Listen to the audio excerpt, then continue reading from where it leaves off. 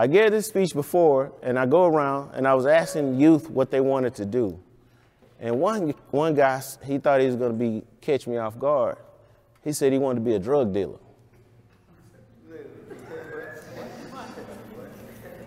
I said, man, why you want to do that? He said, because they have a lot of power. Really? I said, well, let me share something with you.